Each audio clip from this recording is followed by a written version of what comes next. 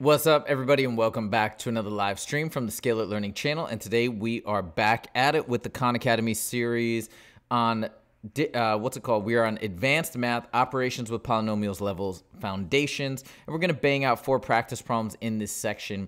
And through that, I'm going to teach you and explain how to break down these problems and what the critical concepts are, etc.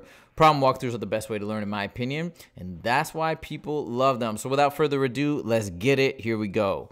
All right, question 1. Which of the following is equivalent? Now, a lot of time, I mentioned this in the previous video as well, the previous section in advanced math. Usually when they say equivalent to, what they're just asking you to do is simplify. And when we want to simplify this, we want to start by distributing. So distribute, and we get negative 6xy squared. And then negative y squared plus negative y is positive y to the third power. So there we go. And let's see which one matches. Negative 6xy squared plus y cubed. C is the winner. Boom, done.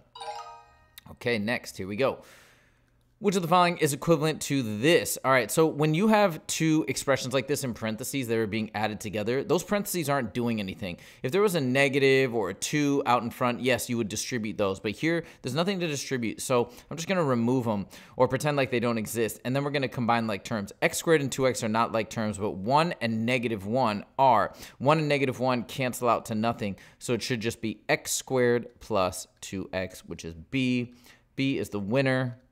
Done. Here we go. Number 3. Again, equivalent. What did I say? Simplify, aka in this case, distribute. Distribute. 2x squared times x is 2x cubed minus, and then 2x squared times 2 or negative 2 is negative 4x squared, right? Because we just multiply those the coefficient and the 2.